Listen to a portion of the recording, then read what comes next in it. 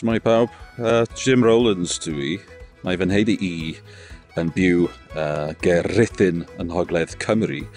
Ond ers 1991 dwi wedi bod yn byw yn Llydaw. Heilog. Dwi'n caru byw yn Llydaw. Mae hi'n oer, gwyntog, mae hi'n bwrw glaw bob dydd, does neb yma o'n gwmpas o gwbl. Mae hi'n edrych lot fel Cymru. Pan dwi ddim yn dysgu Cymraeg, neu rhoi dosbarthu ar y Saesneg ar y ffôn. Bonjour.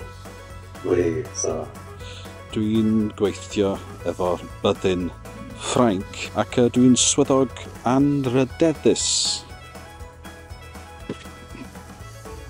Yn fy amserydd, dim lot, dwi'n ysgrifennu nofela. Tim bach yn y Saesneg, ac ar hyn o bryd, nofel newydd yn y Ffrangeg.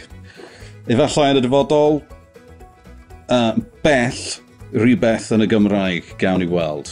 Ac hefyd, canwr dwi mewn grŵp roc gwerin Celtaidd, a dan ni'n chwarae ledled y byd, gwlad Pwyl, De Corea, ac hyd yn oed Cymru, Lloegr ac Llanrwst. Daeth fy nheulu I greiddiol o'r ardal ger Rhuthun, ond heddiw does dim ond fi sydd yn gallu siarad yr iaith Gymraeg. Dyma gitar fy nhaid Albert Owen Rowlands. Cafodd o I ladd yn ystod yr ail ryfel y byd, ac efo fo marwodd yr iaith hefyd yn anffodus. Ond nes I benderfynu newid hanes. Mae'n anghredadwy I wybod fy mod i'n siarad ac yn meddwl yn yr iaith fy nhaid ac chenedlaethau yn y gorffennol teulu fy nhad, teulu Rowlands.